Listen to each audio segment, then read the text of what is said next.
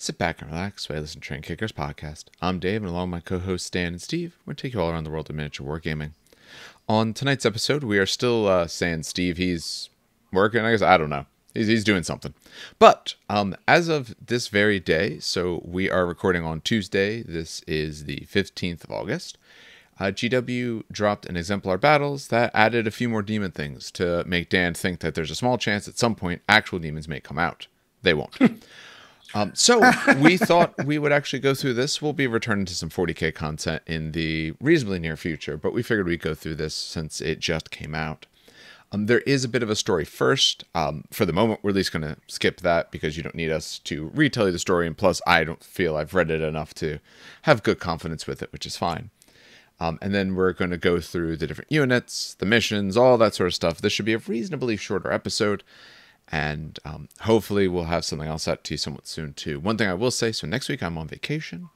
The plan is to have at least one thing this week come out and at least one or two things come out next week as well. Recorded ahead of time, and then it'll be scheduled so that way it'll just drop on most likely on like a Wednesday while I'm out. All right, all other news and stuff like that will be at the end, but otherwise, on to the show. All right, you should take a look at where your camera is and where your position is. Because when you lean forward... Loose. No, it's not that. It's loose, so it was drooping. How about now? There you go. That's fine, although your face is almost off the edge. So the way I position the screen... Other way. There you go. No, the other way. This way. This way, yep. Okay. Yes. When I say the other way, you can't move both ways. That doesn't work. But there you go. All right. So now, how are you on this Tuesday evening? I'm doing good. How many hours of Baldur's Gate? The Steam tells you. Steam tells you how many hours. Hold on. I'm waiting for my PS5, so I have currently 0 hours. I've put so many hours into this game. I know. Let me just. What is it under library? I'm assuming. Yeah. If you just click on the title, it will show you. It'll say hours played. Oh. Now, let's keep in mind before you say it that if you just have the game, I don't know if you do this, but if you have the game open and you walk away, it still counts the time. So if you weren't active, okay. So how many does it say? You get to guess this one. All right. Let's see. We talked about recording yesterday, and you said today was a better day. And as soon as you said that, I saw you sign on to Baldur's Gate. So, how long has it been out? How many days? That's a good question. I don't want to know. It's probably been a week. I think just about a week at this point. I'm going to say you're off, so you're treating this like a full-time job. I'm going to say 35. Oh, wait, you're serious? No, it's higher than that. Oh, no, it's way higher than that. Oh, okay. No, it's 55.3. Okay. All right. Yeah, that's pretty good. When did it come out? I'm trying to look up right now. What the actual release date is. Like I said, I'm waiting for my PS5 because I want to be able to... August 3rd. And so 12 days. You've been on it for 12 days. So... you're averaging almost 5 hours a day. It's so good. I'm sure it is, actually. I'm really excited to play it, but like I said, I'd rather sit at the front if I'm going to sit somewhere for multiple hours. I've spent like no time doing spoilers on YouTube. Good. And I'm not going to spoil you now. Don't. But it's real... I've had to resave sometimes because sometimes they'll just you got to scum save. Yeah. There's sometimes a TPK, but sometimes because I'm trying to chase a relationship, I'm not going to tell you with who, but I'm trying to chase. So anytime there's a disapproval, I'm like, nope, sorry, I can't. But other than that, I haven't lost anyone yet, which is that's good. Actually surprising because I've come very close multiple occasions, but I managed to bash my head accidentally through a puzzle which got me a legendary weapon on my cleric. That sounds about like you, yes. And I'm not to spoil it or anything, but the ending of it had me almost not just TPK the party, but TPK almost the fucking continent. So I was like, it was not a I'm glad I didn't have to resave that one, scum save it, but that was stressful. Yeah, I did have a wizard though, so that helped. I'm looking forward to doing it. Like I said, I know next week I'm on vacation, then work starts up. So it's like, even if I got on PC, I wouldn't be playing it that much. And right now, like we have a Marvel Crisis Protocol tournament this Saturday, which I'm going to be recording games out of. So we'll have those going up soon. The following week we have a conquest tournament, so I'll be recording that and getting those games up as well. So I know for the moment I'm too busy with other stuff anyway, so I'll wait. It'll be on my PS5, and then my wife can inform me of which crazy monster to go after, or how to, to restart a save if I lose an animal or something. My daughter does help me. Like she'll actually she'll be like, attack this one, like spiders and so stuff. She goes for the violence. Yeah, absolutely. And then I started a new system.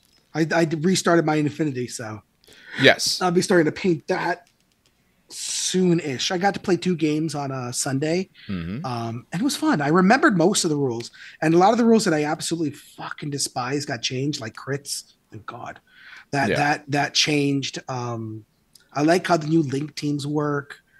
Haven't tried reinforcements yet, obviously, because I don't have the reinforcements. But other than that, I thoroughly enjoyed it. Yeah. I just finished painting my 6 Bucephaly. They're done. I'm printing off a bunch of terrain and working on terrain is the other thing. So the rest of this week is probably terrain. I did do my unboxing, which as of time recording, it was put up a few hours ago for the Lancer. I will start working on that. Probably not this week. Probably once I get back is my plan, and I'll probably do some live stuff with that, or we'll just do some YouTube lives while we work on that and other things, and just have some general discussions. I'll paint my Infinity during that time. That's perfect. Yeah, I think that would be something. Plus, what's nice, one thing I will say by looking at it, they did make the arms where it's more of a joint that it rotates into, like on a Dreadnought. I was worried about magnets, and in there I say, like, okay, I can put magnets in this, and I look at the last page, and they pop it on and rotate them. So that means when they come out with the other kits, it should hopefully, at some point, they'll just do arm options, and then you can just grab the other arms and put them right on. Still haven't decided the house I'm painting. I'm just basing it off of what colors I like the most. So we'll figure that out. House David. No, which was Macabus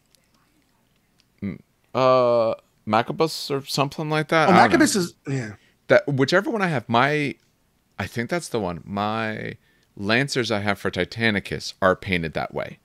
So I'm like, I could just paint a giant version of that. Yeah, I don't mind that. So I might do that. Even though it's actually Trader, I don't care. I'm just going to mix it all together. It doesn't make a difference to me. It's the Horus Heresy, honestly. People I'll be using it for 40k stuff as well. So, but probably more likely Heresy. But either way, I just like the giant model, so figured I'd work on that. But that'll be once I get back from vacation. That'll probably be the main thing I work on for about a week. It should take me about a week to get them done.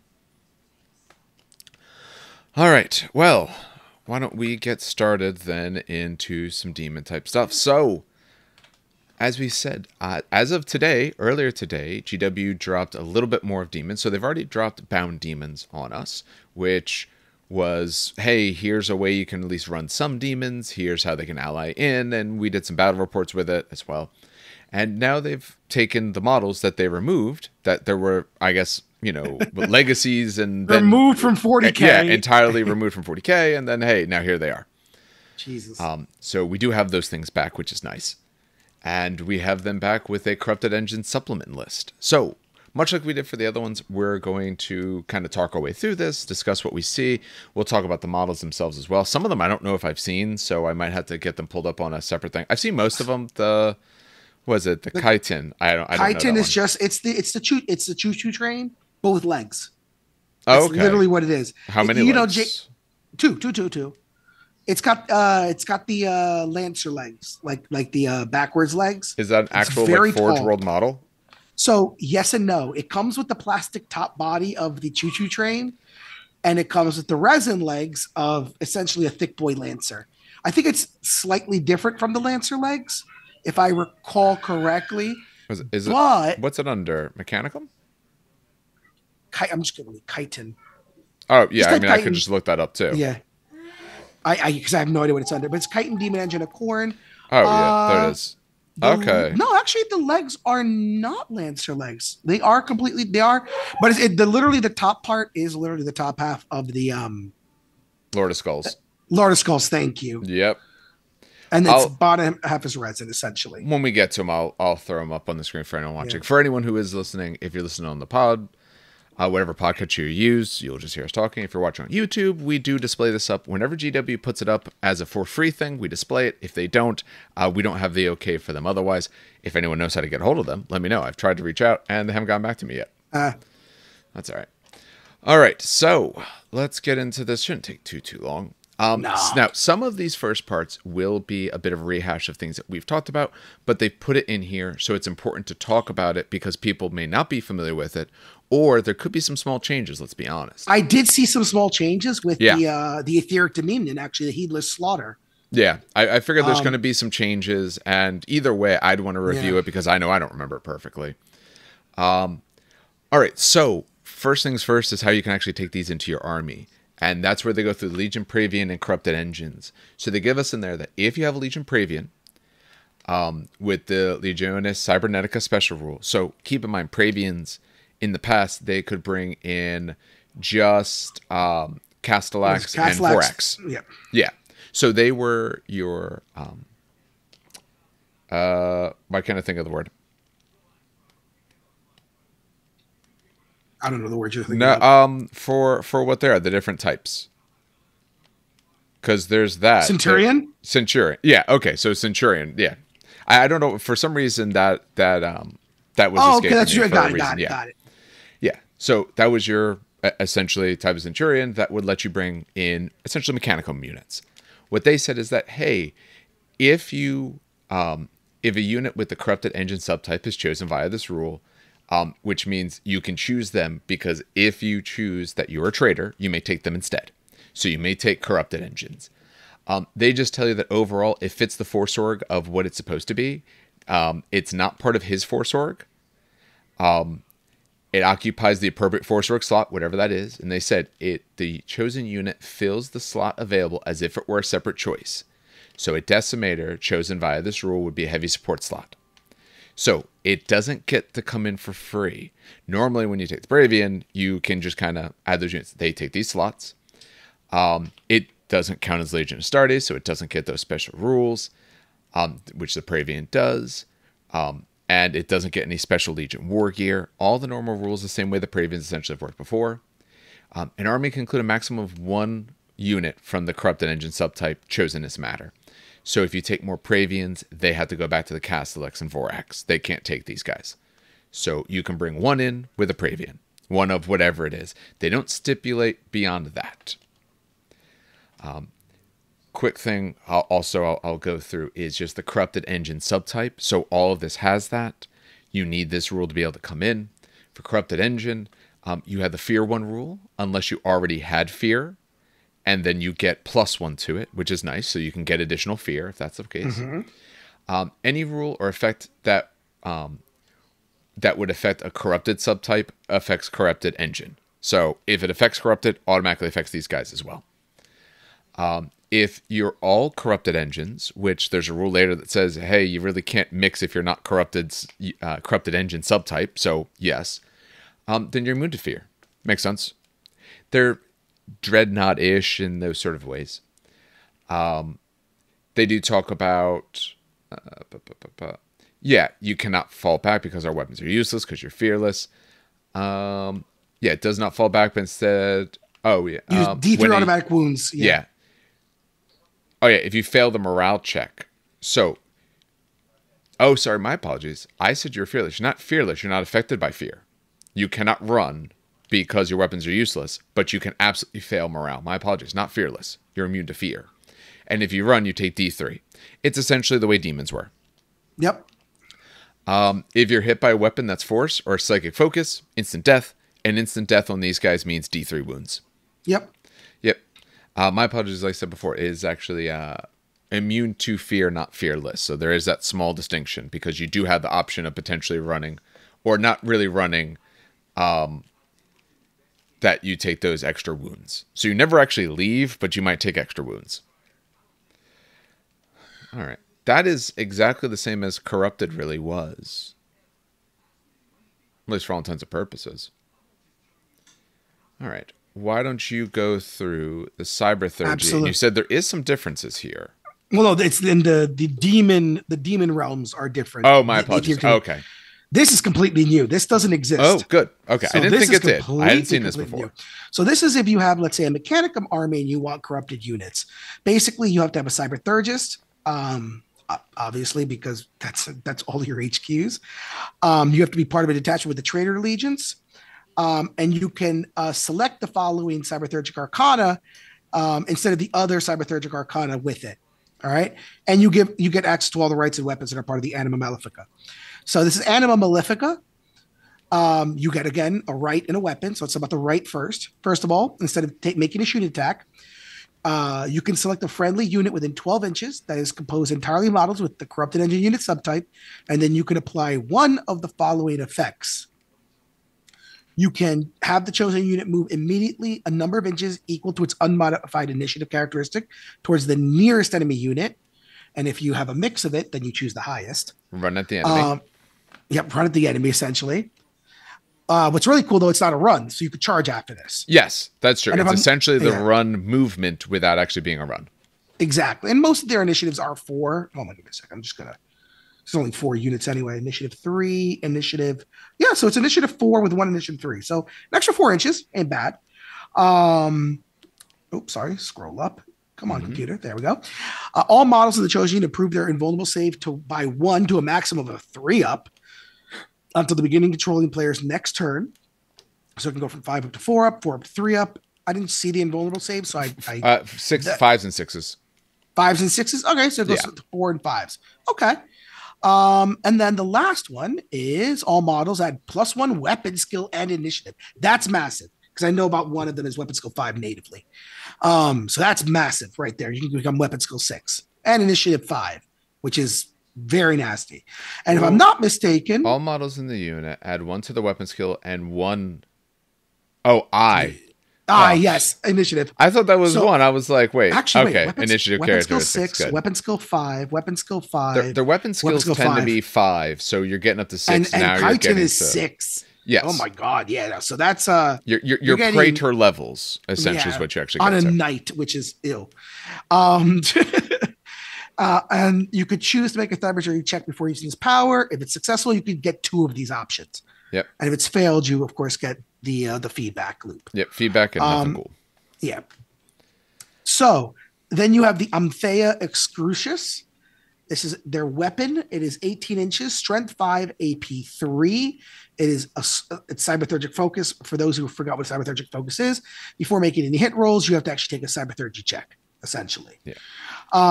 So it's assault 3, blind, deflagrate. Yeah. Meh. So here's the problem. Like, you would choose to do this or the Cybertheurgic right. It's nice, but I'm pretty much always doing the Cybertheurgic right. Yeah. Because it's instead of making a shooting attack for the Animatus Malevolence means this is actually a very good attack. When you put it together, strength 5, yes. AP 3, you get 3 of them, causes blind, deflagrate. You're going to, as long as you're not hitting people in 2-up saves, you're going to get wounds, you're going to cause, exactly. have a shot at blind, all those things. But I kind of want the other things. The only reason I would do that is if you end up, I don't know, he's either very out of place or my units are already, even honestly, no, even if they're locked in combat, there's a really good reason. You don't have to test for it if you only want one. That +1 invul is always welcome. Yes. What's their base sort of leaderships for the guys that would be casting this? It's been a while since I went through. Are they 9s or 9 10s? 10s. 9 9 10s. 10s. So, I mean, if it's night fighting, I probably would be fine with 1. But when it's not night fighting, I'd probably be rolling to get 2. I think they're stubborn too, so they don't even care about night fighting. Okay. If they can't be lowered at all, then I like that a little bit more. I mean, your invul save going up by 1 is very useful if you're in a spot where you're going to have problems. And the additional to your weapon skill is very good. And there's... Okay, they have to be a corrupted engine. I guess the reason you wouldn't do it is if you already lost your corrupted engines. Yeah. Or if they're not near you in any way. They're not within 12 inches. Exactly. So there is reason for it, but I'll put it this way. If there's no reason for it, then yes, you're using the weapon. But if you are, please always write. Yeah, you would want your Cybertheurgist with this ability to be right next to those guys. Oh, yeah. So unless your opponent takes them out or takes them all out, you're going to be using these abilities. You know, up your initiative and your weapon skill, you are now hitting ahead of some of the problems that you would have. But, all right. I like that.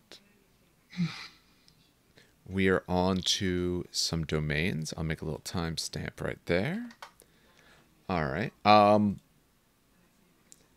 You said you noticed the difference in heedless slaughter, so why don't why don't you talk about it? Because I'm actually going to look for the stupid. I wanted to look for to see if there even was a difference. I'm trying to remember which. Do you remember where the demons came out? What exemplary battle it was? It wasn't an exemplary battle. It was just bound demons. If you search bound or demons, you should find it. Yeah, I'm looking on the downloads page. Yeah, I'm sure it's there somewhere, but I don't know. No, I can pause this in a moment and help you look. No, that's fine. Start reading it if I need help. Yep, that was the plan. So heedless slaughter. So these are the Aetheric domains. So as a quick reminder of this, and they put this above it, that essentially the demons that you get, this is what they have. This is their legion rule. So they get an Aetheric domain. They will either be listed with the rule, or they'll just say Aetheric domain X, and then you can kind of choose which one. The other piece is that to join units together, you have to have the same Aetheric domain. I did find it, by the way. Good. It says a unit which includes models with a special rule may only have one variation of it. So if you have the slaughter, can't have anyone else. So this is sort of their legion rule. So for heedless slaughter, this is more of sort of the corn one. A unit entirely composed of models with a special rule, which they have to be, must declare a charge if they begin the assault within 8 inches. So if you're within 8, you must try and charge. If there's more than one eligible target, you can choose what you want. Any charge made so long as the target is within 8. So you have to choose someone within 8. So if you're within 8 of someone and there's a unit you'd prefer to charge further away, can't do it. Note that this does not allow models with a special rule to charge a different unit to the one made a shooting attack against. So you also have to shoot them, or if you don't want to charge, shoot someone and then you can't. So that didn't change. Yes. It's the second paragraph that changed. Yep. Okay. Additionally, so like I said, you have to charge someone within 8 if you're legally allowed to charge them.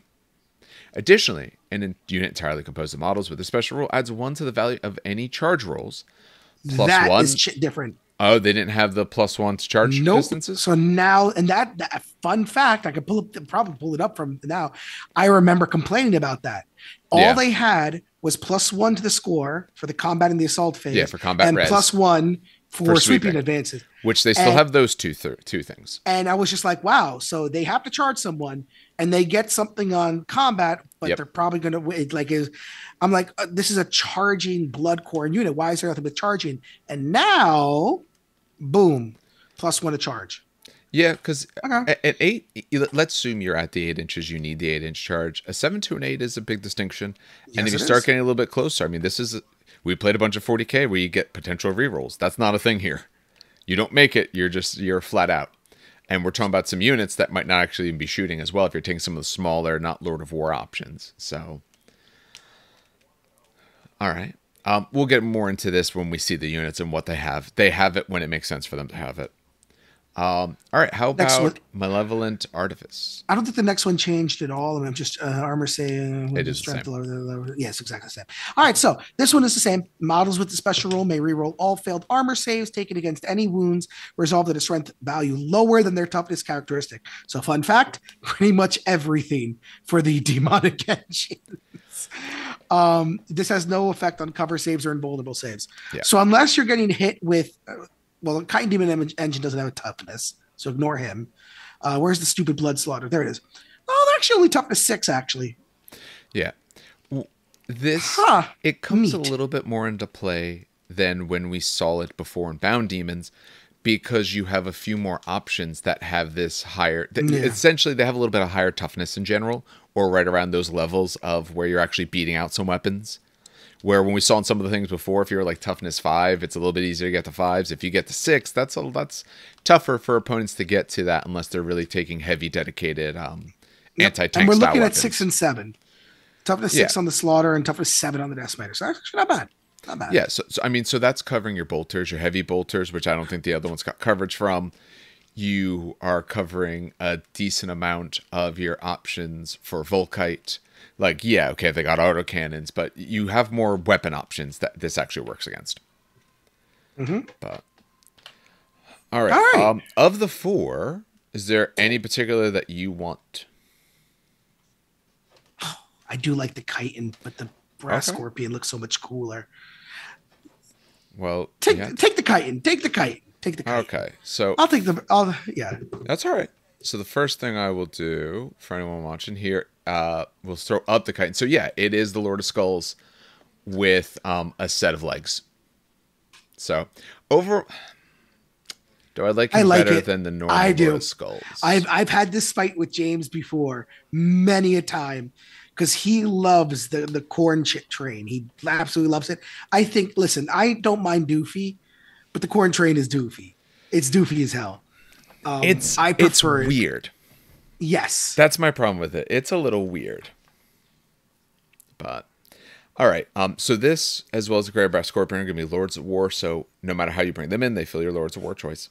So Kytan Demon Engine is 420 points. Let's see if this guy's as overcost as some of the other Lords of War. He is move 14 with a weapon skill of 6. He is going to be Heedless Slaughter, as we'll see in a moment, so that helps his move. And remember on this, if you happen to be able to throw some Cybertheurgy at him, you could actually get the weapon skill 7. Ballistic skill 3 with 9, strength 9. He's 13, 12, 12 for his armor with 8 hull points. He's initiative 4 with 4 attacks. Armor, it could be initiative 5. Yes. With the same exact power, yeah. We'll go through his war gear in a second because we have that at the bottom, so we'll go to that. I'll scroll to the bottom. To the bottom. Yeah. So he has flank speed. Flank speed is he can run and charge? Is it at the bottom? Should be at the bottom. If you scroll down. Nope. Where they give the weapons, they didn't put down flank speed? That is a knight rule. That is a knight rule. In the Mechanicum book, which I thought would be near me and is nowhere to be found. All right, we're back in 1 second. Okay, so we are back. So what is it? So it is running charge, but not running charge. It's a model may increase its movement speed by 4 inches in any movement phase.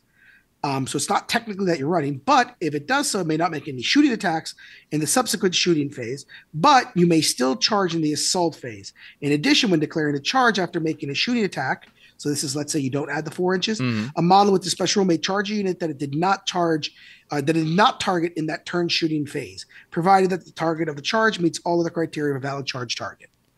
Okay. So that also means him with Heedless Slaughter, he can shoot at someone outside of 8. If someone is within 8, then he will end up charging them. Because remember, Heedless Slaughter, you got to be charging. Yep. So we'll go through his weapons in 1 second. So, like I said, he has Heedless Slaughter. He has Hammerwrath 4, which is good. Rampage D3, that helps make up for the fact he's only 4 attacks. He absolutely needs that extra. He has a Malefic Aegis. Malefic Aegis is just your invul save. It's just a fancy way of saying invul save. It doesn't stack with other invul saves, but it can be improved by things that improve invul saves, like but it works in close combat, which all other knights do not. Well, true, unless you're a Lancer. But it's because they say their invul save is ranged only. Malefic Aegis is just an invul save. Exactly. No, I'm just saying that's what makes it very different from the knights. Yes. Oh, absolutely. For his weapons, he has his giant Gatling cannon. It's 36-inch range. It's strength 6, AP 4. A heavy 18, pinning with Shell Shock 1. As soon as you get pinning and you also have Shell Shock, now I care. If you pin without Shell Shock, I'm not really so concerned. If you do have some Shell Shock, I'm happy. 18 shots is actually quite a few shots. 36-inch range. On 4s, though. He's only BS3. I agree. But when you have 18, so you should still be getting about 9 through. If you're going against Space Marines, you're looking at 7 to 8. They should be taking a couple wounds. You're not hitting a heavy target with this. This is, they have tac squads, they have support squads, they have someone at a distance that I'm not worried about yet, or they can't react back and shoot me yet, or their weapons won't matter because they're not strong enough, and I can pump some fire into those guys. And then he has the Cleaver of Slaughter. Cleaver of Slaughter. It's Strength 10 AP 2, it's Melee, Brutal 3, and Shred. So on your Strength 9, you're getting to reroll your wounds. Brutal 3, so it's a very good weapon. He has the Rampage, which he absolutely needs. I was saying he's always going to be outnumbered, so he's actually really 5 attacks plus another D2. Because Yes. you're always going to, Yeah, he's anywhere from 5 to 8. Still not a huge amount, and his weapon skill being 6 means you should hit hopefully most things at least on 3s. Unless you're going against like Praetors or something like that. What you hit will wound. Yes. And what you wound, you most likely will kill because of Brutal 3. Yes. Oh, absolutely. And at the 6, I mean, this is a point where he can even still go against other Dreadnoughts or go against Dreadnoughts in general, because he's going to be hitting them on 3s, wounding them on 2s, ideally, and then and brutal. I think he just one-shots Dreadnoughts. Because remember, he goes to Initiative 5 if you want to buff him. That's the big thing. You want him buffed because then he goes first. Because a Dreadnought with a Brutal 3 weapon can get some damage into this guy. Not a huge amount just because of his numbers, but he'll get some damage into him. Brutal won't matter because you're right. He's armored, not wounded. So it doesn't matter whatsoever. Although the weapons that are tend to be AP 2, so this guy's a Lord of War, so obviously if he gets the explosive result, he takes the D3. How does it cost next to a knight? I don't have the knights in front of me. You have the book in front of you. What's the general cost of the knights? Give me a second. Scroll backwards. That's a Thanatar. He's probably closest to a Lancer, let's say, right? He's kind of a Lancer and the Castigator. A Castigator. So a Lancer, just to give you an idea. Really. What's his points? 400? Second. I forgot that the Titans come before the Knights for some odd reason. There we go. Yes. So a Lancer's 400. Okay. What about the Castigator? And 380.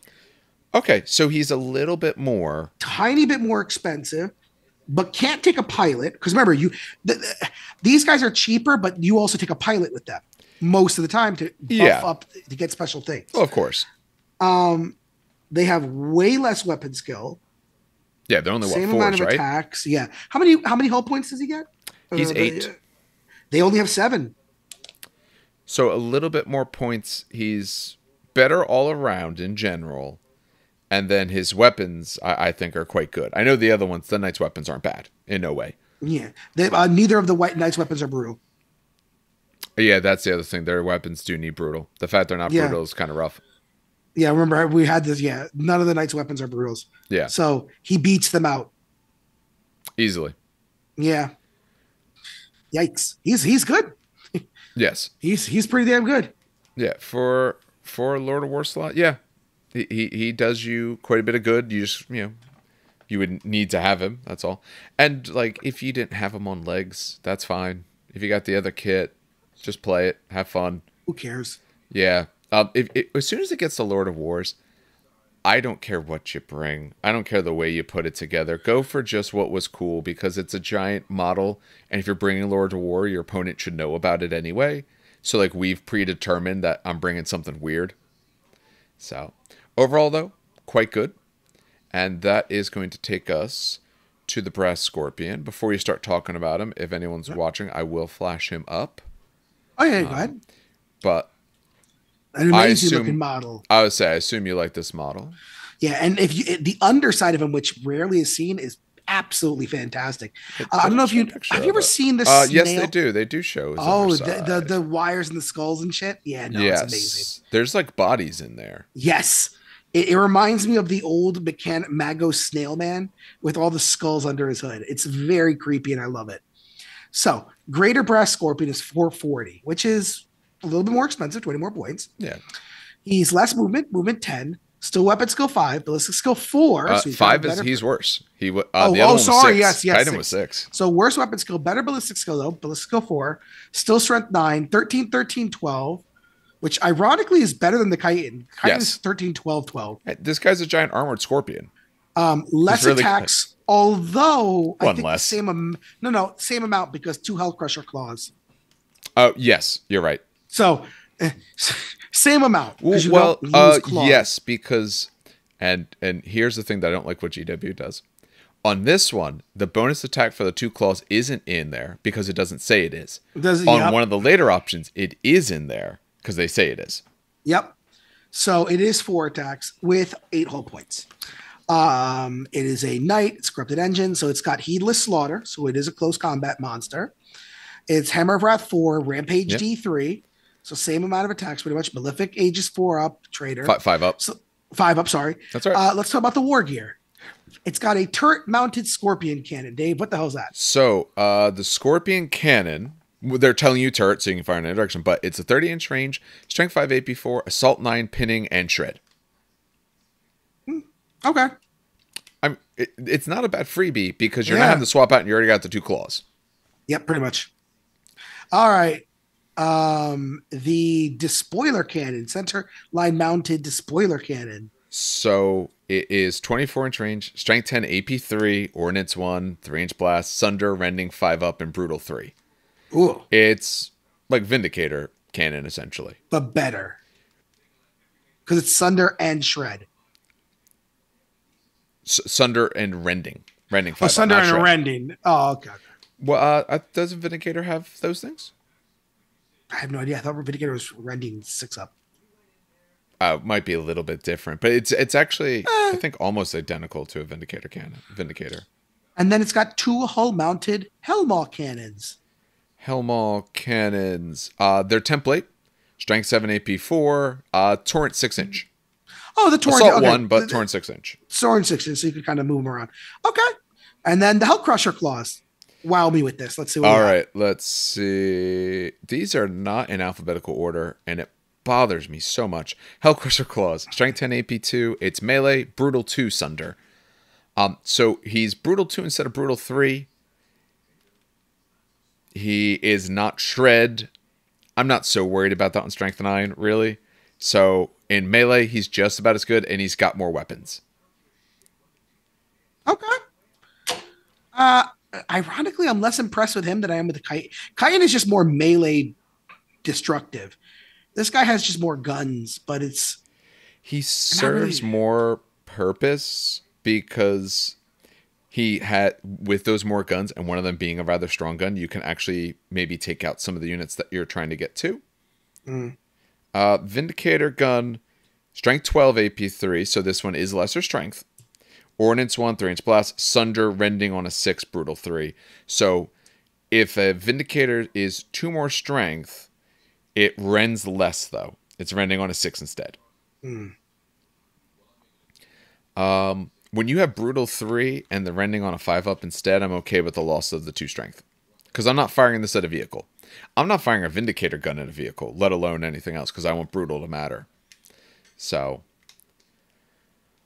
I like this one more just because I like the model more, too. It is a very good model, though. It's just, man, I've seen it in person. It's so good. Yeah. It's so good. This ranks probably with the Thunderhawk is probably one of my favorite models to see in person. Yeah. He just ekes out a knight in just enough ways. Nice and strong. And he's very on par with the other one, the Kytan. But I do like that he could shoot a little bit more. And you don't really give up much in terms of melee. Brutal 2 versus 3 is useful, but when it's brutal at strength 9 and I'm already doubling out on average Marines, I'm not quite as concerned. Yeah. So, and if you can buff him up to make him that extra weapon skill, make him a 6 and initiative 5, now I don't really care about whatever I go against. All right. So far, they're not putting them in any way that makes me feel like I can't take them or I don't want to take them. And that was a problem we had when we looked at Knights, is that like, okay, they don't have brutal, they're lacking a few things. These guys aren't lacking. No, they're not. All right. That will take us to Blood Slaughterer. So now we are looking at fast attack. So is this a base model? Yes. So no and yes. But no, let me explain. So when I bought this model, it didn't come with a base, right? Oh, no, it is. I was able to look this thing up. This is weird looking. Yes. It's like a crab monster. For anyone not looking, fantastic. Crab monster. Oh, no, hold on. It's fantastic. And there's 2 of them. So the Slaughter is the one with the 2 claws. Yes. The Impaler, they're 2 different models. They're the same models, just one is one weapon, one is the other. Look up the Impaler real quick. Yes. Same model, but look at that weapon. Let me pop that guy back here. Yeah. Flip over. So the Slaughter is the 2 blades, the Impaler is the Impaler. So it did not come with a base, but in the rules, it has a base. And in pictures, they have a base. So it's, I think, 120 mil. Yeah, I can see that. I think that's what it is. I tried looking on Google what the size was, and it keeps giving me the freaking dimensions, which I don't need. But yeah. Yeah, I've never seen this thing. I've never seen anyone have it, and I've literally never known it was a thing I to look owned up. it until I sold it to James. Okay. I like the melee option looking one better. We'll get into the model in a second, which one may be rules-wise better, but I think it looks weird with a spear. I'm not a big fan of a spear. The spear is so much fun, though. I got it. All right. So this guy's 110 points, so pretty cheap. Oh, he's cheap. Yeah. When we take a look at him, so he's move 9, weapon skill 5. So again, that better weapon skill. Blizzard skill 3. Strength 6, toughness 6 with 5 wounds. He's initiative 3, 4 attacks. Leadership 9 with 3 up save. He, of course, is a corrupted engine. He has heedless slaughter again. He has furious charge 1. He has hit and run, which is nice. His invul save is 6 up. Has move through cover, which is good. And, of course, is a traitor. And he's got these double blades. It does mention in here that the blades are included in the profile. They do put it in their wording. You can include up to 2 more if you want. 110 points a guy. And you will replace one of your blades with the Impaler Harpoon if you want. For the Harpoon, it's a 12-inch range, strength 6, AP 3, heavy 1, and Impale. So for Impale, I have that here. A unit may reroll charge rolls when attempting to charge an enemy unit that has suffered 1 or more hits from a weapon that has the Impale special rule caused by 1 or more models in the unit for which the charge was declared in the same player turn. This takes effect even if no wounds were caused by it. So if you hit someone with your impaling weapon, that unit gets to reroll the charge. So here's a way to reroll charges in this game, which essentially has none. If 1 or more wounds are caused by this weapon, the affected unit decreases its initiative characteristic by 1 until the end of the subsequent assault phase. Which is massive. So if just me hitting you, I get 1 bonus, and if I actually cause damage to you, then you lose initiative. And these guys are only initiative 3. So them losing that initiative means there's a chance they go with you, and if you could buff them to a 4, maybe you go in front of them. For their blades, the Slaughterer blades, it's strength of user, so strength 6, AP 3, melee, and just rending on 6. I mean, they're fast attack choice. These guys are reasonably cheap. You obviously could take them with your Praevian. At least for the moment, I don't run a lot of fast attack in my Legion armies. I, 1, just don't own them. 2, there are not a lot of those are in plastic currently. So if you had this guy, fast attack is somewhere I have spots open. My Saber tanks and my Egamatis are about the only thing that actually ever take those spots up. So I have those to spare. Mm-hmm. What about in Mechanicum? If you're doing Trader Mechanicum, is this something you want to throw in? Oh, absolutely. Okay. 100%. Vorax. So Vorax, the big problem I had with Vorax is that they lost their AP3/AP2 weaponry, right? Mm-hmm. So they're great fire support, but once again, the close combat, they just fall apart. These, on the other hand, I'm going to toss these at Marines all day, every day. Yeah. Get like a squad of 3 and just run them up the board. Screw it. How many Impaler Harpoons do you take? They hit on 4s, so I would say I would take all 3. Losing an attack sucks, but that's 3 attacks. But having the pretty much guaranteed roll to charge. I don't know what the percentage is on 3 attacks hitting on 4s. 7 and 8, you will get something through 7 times out of 8. So that's a good percentage right there. Yeah. And then on top of that, maybe even decreasing their initiative by 1 because it's AP3. You might want to tank it on your sergeant, which won't do anything. It'll stop me. But if you don't, decreasing your initiative by 1, maybe I buff them. It gives me more variability. The less Impaler Harpoons I take, the less utility I feel that they have. Maybe take 2. I two one I think is a gamble. Two I think is pretty consistent. I could see three. I would probably personally go with two, especially because it's 75% chance that you'll get it. You're getting to reroll charge rolls. You have to charge someone if they're within 8. And you get +1 to charge. So you're at +1 with re-rolling to charge. Yes. So you're actually very likely to do that. Or if you want to shoot someone who's outside of that distance, you can charge them instead. Getting that +1 with the flat reroll means now your 9, 10 type charges become reasonably reliable. I mean, I like them. They're cheap.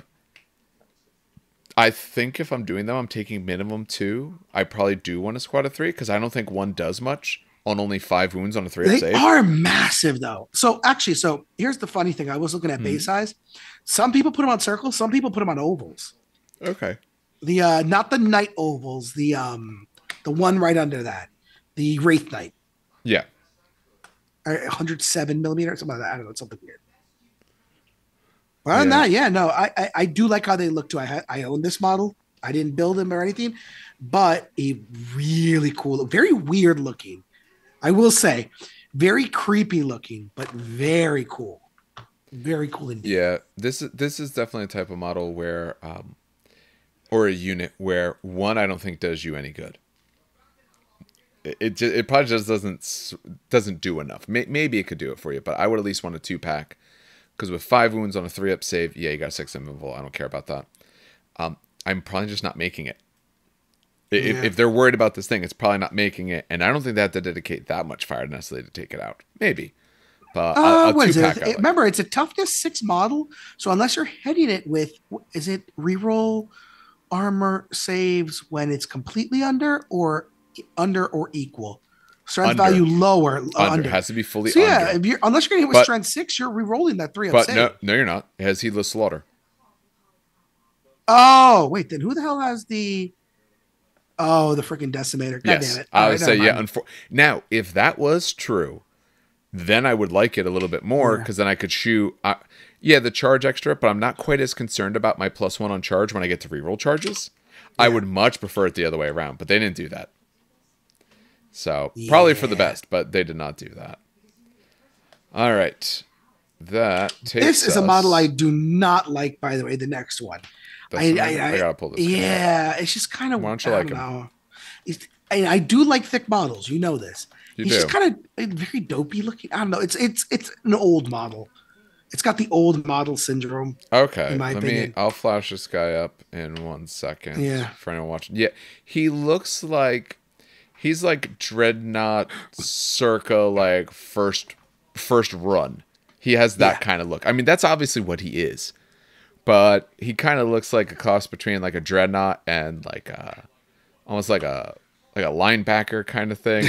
He looks the base is comically Robo small linebacker, which is I do laugh. I don't know what base size that is, but it's hilariously small. He goes over that base huge. He really does. All right, so he's 265, so he is pretty expensive.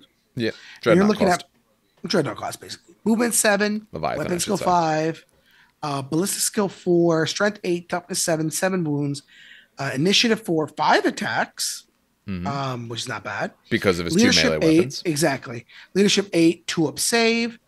He has Malevolent Artifice, so anything that is strength 6 or lower shooting him, he gets to reroll his 2-up. That's very nice. Yep. Hammer of Wrath 2, Furious Charge 2, so he can go to strength 10 when he charges, and he puts out 2 strength 8 attacks when he charges. He's got a 5-up invul, move through cover, and of course he's traitor. So he's got 2 Decimator Siege Claws with Heavy Flamers. So Heavy Flamers we probably could ignore. What are Decimator Siege Claws? Give me 1 second. There we go. So his Siege Claws, there's Siege Claw. Strength user, AP2, melee, and brutal 3. AP2, melee, brutal 3, strength 8. Amazing. Yeah, so it's the same sort of weapons that Dreadnoughts could take. Yeah, exactly. You can replace though either of its Decimator. Yeah, so you can replace both, I think, right? Siege Claw. Either of its claws for one of the following. I would say no. I think that means you can only do one, but that is poorly worded. That is very poorly worded. All right, so you can take 10 points Butcher Cannon or 15 points a Soul Burner Petard. All right, what's a Butcher Cannon? So Is that the Butcher same as the... Cannon, it's 48 range, strength 7, AP 3, heavy 3, rending on a 6, twin linked. So it's kind of like it's an auto cannon, sort of with one extra shot, but twin linked. Wait, AP3 or AP4? AP4, my apologies, AP4. The AP4 rending 6. And then his other Soul Burner Petard. Soul Burner Petard, it's 24-inch range, strength 6, AP4. Heavy one, it's a 3-inch blast on a breaching 5 up with Fleshbane. I think I would just keep the 2 fists. He's 5 attacks. I don't mind going to 4. If he was 4 attacks going to 3, I get worried. But him keeping 4 attacks instead, and okay, I get a nice bonus on the charge. I have Furious Charge. I don't mind it. I'd probably take the Soul Burner just to get a breaching 5 up Fleshbane to all of that, but I don't mind just keeping the close combat alone. He is reasonably good that way, but I still like a Leviathan more, and he's essentially a Leviathan. Yeah. A Leviathan's a little slower. It moves 6 instead, still move through cover, but the extra toughness, that toughness 8, makes a huge difference. He will get tons of armor, but he gets tons and tons of armor save rerolls unless they throw the weapons at him to destroy him. But then again, a Leviathan, a lot of those other weapons aren't even allowed to try and hurt him. So, yeah. Leviathans are in plastic. This guy is not. I like those more, and if I wanted to run this guy, I'd probably just use my Leviathan, my plastic Leviathan, and say, hey, he counts as this for this game.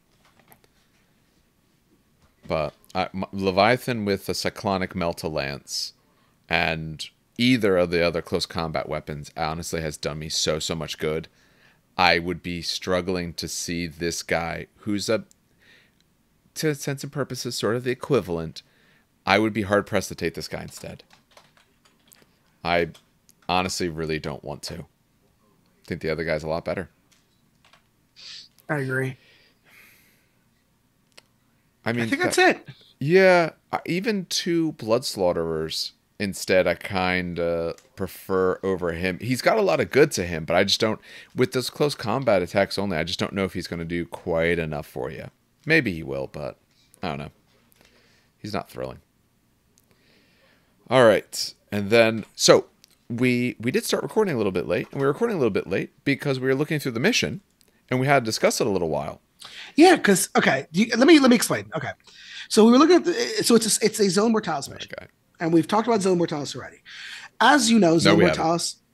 Wait, we haven't talked. No, we haven't done Siege of Lithonia. All right, so for those who don't know what Zone Mortalis is, Zone Mortalis, you could look it up on Google, or Dave can shoot a real quick picture of what Zone Mortalis board looks like.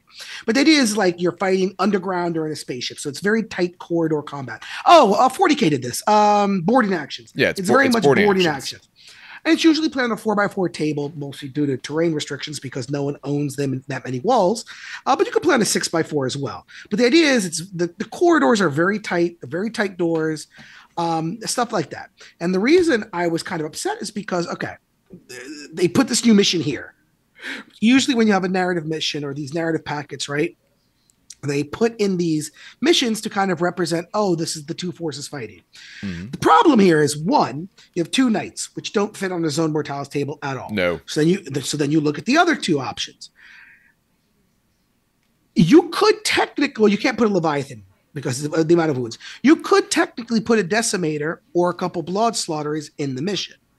The problem then becomes you actually have to then build a table that can fit these bases in it. And the problem is that if you're using an actual Zone Mortalis table, those walls are preset. They're pre-printed, right? So, listen, am I mad they made a new mission? No. Should they have tossed this mission with the demons? Probably not, in my opinion. That's what we were just discussing before. Because these models are massive. They're not going to fit down the hallway of a Zone Mortalis mission. Yeah, you have to design the board as you're putting it up. Yeah. For these guys, or if they're on a shore base, like if they're not on a base that they can fit, you kind of need to make sure you can actually get these guys down here. For anyone who hasn't done Zora Mortalis before, maybe that's the next thing we'll do is discuss Zora Mortalis and all that. Because no, we haven't done it. I'm sorry, I thought we did already. No. So Zora Mortalis has some rules about what you're allowed to bring in. They did put this as in the White Dwarf, but I don't have that available. I have the rules in front of me, but I can't flash them up. Units can't have more than 15 models. No fortifications, things like that. No anti-grav, it makes sense. No dedicated transports. The other thing is no models that are the Dreadnought, Autonoma, or Monstrous unit subtype may be chosen if their wound characteristics of 8 or more. So actually Leviathan and reserves are like not a thing. Wait, isn't Leviathan 8 wounds or is it 7? No, Leviathan should be 7. Let me check. Oh, if it's 7, then I apologize. You could, but again, now, okay, so what is the Leviathan base size? 100? Oh, I don't know. Off the top of my head, I'm not sure. I'd have to go look at if my it's Leviathan. 100, I'll put it this way. I'll just put it this way. If it's 100, Scoria is 100. Yeah, wound 7 did not for Leviathan. Okay. So they fit. Scoria is on a 100 mil base, and Scoria never fit on a Zone Mortalis table. Ever. They not even in like a bigger hallway did they fit. Because Zone Mortalis tables, you get lucky if you maybe put 2 40 mil bases together, side by side. But anyway, that's just my 2 cents. It's a good mission. I read it over. I do like this mission a lot, actually. Yeah. But it's not for this narrative, in my opinion. Which is not a bad thing. It's a new mission. Be happy with it. But it's not for these demon engines. Yeah. Which is fine. I don't mind that. So let's go through it a little bit to talk about what this is. So the first thing, they don't say this till a little bit later on. For the mission, they do mention later that the setup, it is the Stratagem Assault. For Stratagem Assault, here's the way this mission works for setup purposes. The attacker has a 12-inch deployment zone all the way across. The defender has a 24-inch deployment zone, 12 up, 24 across from the middle. So the attacker gets 12 inches all the way across. The defender gets 12 inches up, but they're sitting from the middle. Opposite sides of the board, of course. Objectives for this one, though. There are essentially 2 objectives. The defender's deployment zone is an objective, and then there's a door. For all intents and purposes. Zone Mortalis has a lot of doors, but essentially you have a special blast door. Your objective zone. What you do is you count up the number of wounds that you currently have alive in there. Both the attacker and the defender. Whoever has more wounds in there is claiming it. Whoever's claiming it, turns 1 and 2, you're getting 2 victory points. D3 plus 1 for 3 and 4. D3 plus 3 for turns 5. It says 5 onwards. It's 5 turns. Yeah. They are giving away, because obviously in the beginning, the defender's going to have it automatically for at least a few turns. They're giving the attacker a way that they have to rush there to get there, and a way to catch up because they have these larger totals that they can hit. The blast door objective, it's a piece of terrain that's targeted by the attacker. It's a building that you can't garrison. No firing points, no battlements. Armor 12 with 8 hull points. If you pen it, it's D3. You don't roll on the chart or anything like that. Just D3 hull points lost if you pen the thing. When it goes to 0, it just gets removed. If the attacker takes it out, 5 victory points. The attacker's warlord. If the attacker's warlord is destroyed by the end, defender gets 2 points. If they're still alive, the attacker gets a point. Whoever's got more victory points at the end of the game wins at the end of 5 turns. There is no secondaries and no other special objectives by other rules, warlord traits, or nothing. So there is no other ways to gain points in this mission. They specifically call out all those other things are removed. Both players is 2,500 points. I thought Zone Mortalis tended to be smaller point totals. No, not really. Yeah. It depends on the Zone Mortalis mission, honestly. Okay. Yeah. And anyway, most of the Zone Mortalis missions we played were narrative anyway, because we go to narrative events. Yeah. It uses the 4-sword chart that they have in Chthoniya. The defender may include units with the corrupted engine, so you are trying to breach into this corrupted area. Within their primary detachment, as if they're part of the same faction as the primary detachment, so long as no unit from the corrupted engine unit subtype is selected as a compulsory choice. So they can't be like compulsory troops or anything like that. They can't be a compulsory choice. Models with the Dreadnought unit subtype and Corrupted Engine unit subtype do not count towards the maximum number allowed models with the Dreadnought unit type as part of the Behemoths of Destruction special rule. Okay. Do you know that rule off the top of your head? If not, I can pull it up and talk about it. I just can't show I have it. no idea what Behemoths of Destruction is. I'm assuming that's a Zone Immortalis rule. Oh, it's absolutely a Zone Mortalis rule. Okay. All right. 1 second. All right, so Behemoths of Destruction. We're back with that. Behemoths of Destruction rule essentially says you're allowed 1 Dreadnought per every 1,000 points. And any unit with the Dreadnought Talon can only be a single model. So it's what limits your Dreadnoughts. This rule is saying that if they're Dreadnought type or corrupted, they do not count towards that rule. So the Defender, is it just the Defender who brings them? Models, or no, it doesn't look like it matters to either side. No, it doesn't. Yeah, so you can bring extra Dreadnoughts and things like that if you really want. That's what they're discussing there. For your Force Org, this Force Org is 1 HQ, 1 compulsory troop.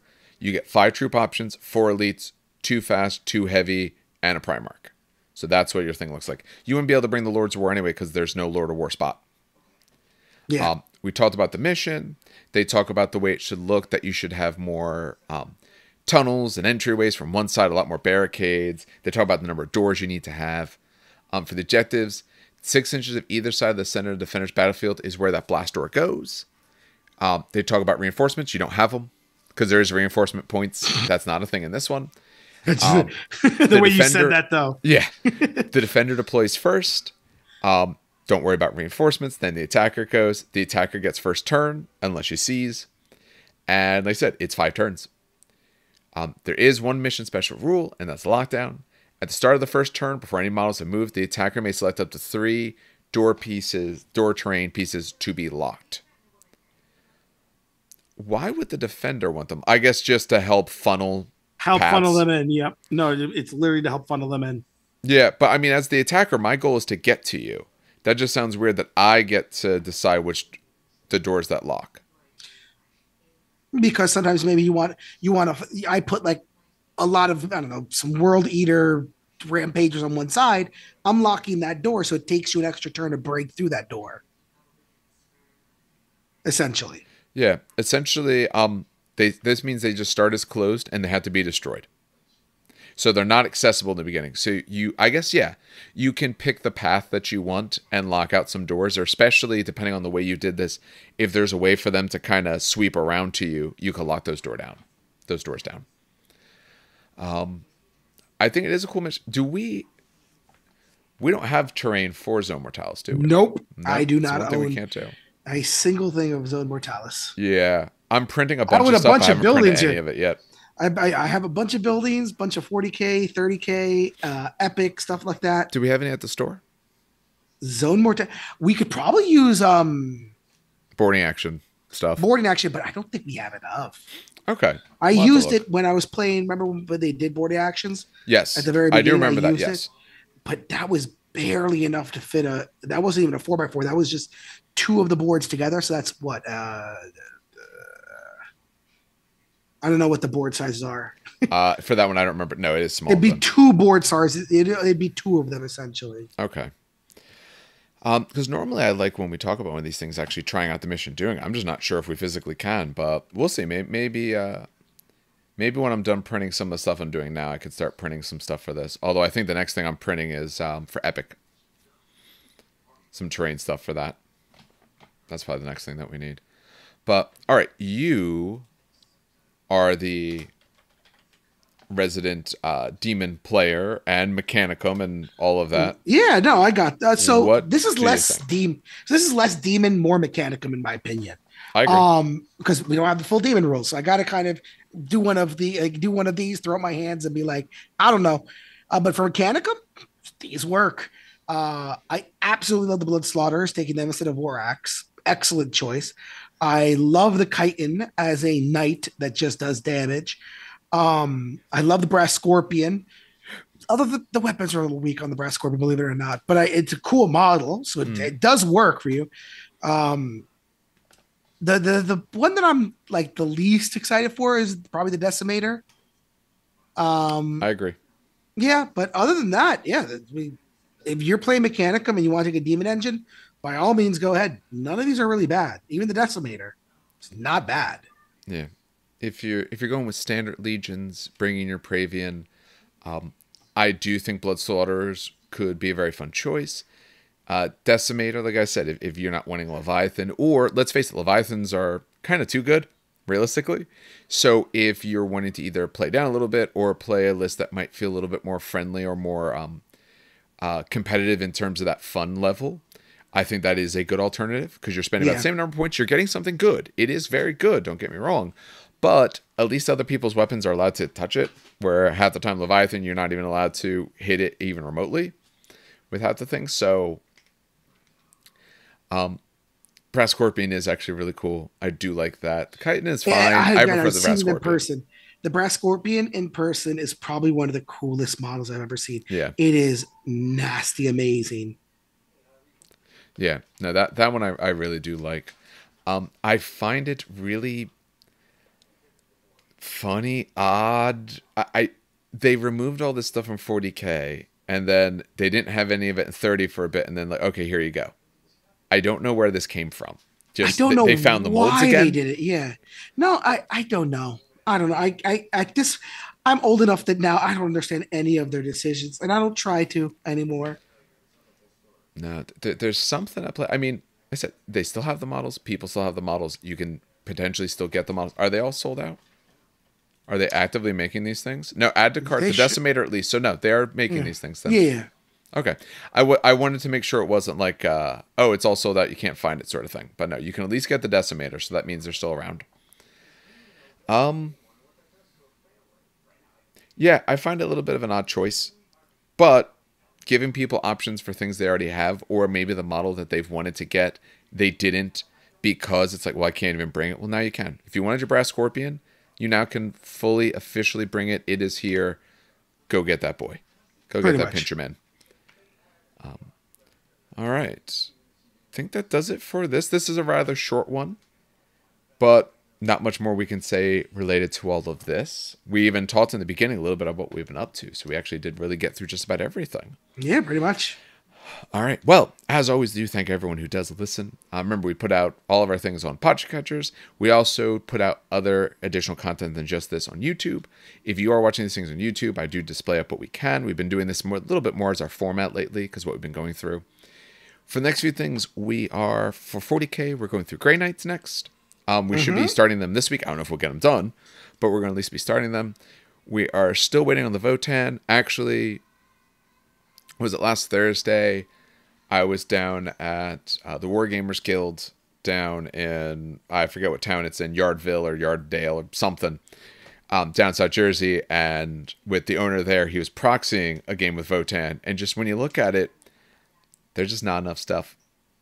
It's not that there's anything wrong with them, except their points. You just don't feel like you get enough. I think that's what it is. So yeah, again, I keep looking at their stats. Yeah. And they hit hard. Like the melee units are actually scary. It's just not for that cost. They aren't. Yeah.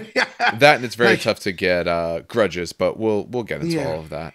But hopefully we'll be doing that somewhat soon as well, that episode. Once Steve hopefully is back again, we can start doing some more 30k stuff, because there's some 30k stuff I want to do. I just don't want to do it without him. So I would like to still go through the inductee or ducti, but for that I want to do it as a ranking thing as well, because just talking about them, I think is going to be boring. I think ranking it and talking about where they fit in their legions is actually the interesting part, and a variety of other things as well. Been kind of very delayed on some of the other things that I've been wanting to do just by my own busyness, but this week have a little bit more time depending on how the terrain for my MCP event goes. If I can get the terrain done, I have a few other things I want to put together. Maybe I can go to the Conquest event finally. You are going to Conquest event? Good. I think so. Yeah, I signed up for it. Wait, did he do BCP? Not BCP. No, I think it is BCP. I think it's BCP, not Longshanks. All right, I'll check. I'm almost certain I signed up, but I should probably check. There's only, like, the last I checked, there's only 2 of us signed up, and I signed up today. Oh, okay. Yeah. There's going to be other people who go, and obviously there's a notorious problem with people wanting to go and just not signing up because there'll be space anyway. It's fine. We have the space. But we have the MCP event coming up this upcoming weekend, so I'll be filming hopefully 3 games out of that. We have much better audio system and all. The camera's still not amazing, but that's the purchase for another day. Then we have a Conquest event. Again, we have better audio, so we should be able to get 3 games out of that. And then the hope is to record some more 40k stuff and all of that. With my new schedule on Fridays, I don't usually get in till late. And since I get in till late, that makes recording it earlier. Games on Friday just tough. But when that ends, we'll be able to start getting back to doing some Friday recordings. And Friday recordings means more battle report, stuff like that. Exactly. For anyone who is following us, thank you. If you are not following and you like any of this content, like, share, subscribes, all that kind of stuff really helps us. We are starting to get close to 1,000 subscribers on YouTube, and that's when YouTube actually cares about you. They don't care about you till you get to that point, especially for hitting SEO, getting ourselves more noticed. All that helps. We do thank everyone who does. Of particular interest, also reviews and stuff like that really help as well. As far as I know, I don't think we've gotten reviews in quite a bit. But I also haven't been asking, so hopefully all that kind of stuff. We know this summer we've been a little bit more hit and miss with things. A variety of reasons that I'm not going to go into. But hopefully as things now get back to September and all of that, we get back to more normal schedules, much more predictable schedules. That's going to make things a lot better for us. All right. We should hopefully be doing at least something else this week, although you might not see it this week because I want to make sure there's at least something that comes out next week when I'm away. But we should be doing at least one more thing this week and seeing something fairly soon. All right. So on behalf of everyone here then at the show, have a good hobbying. It's a great gaming.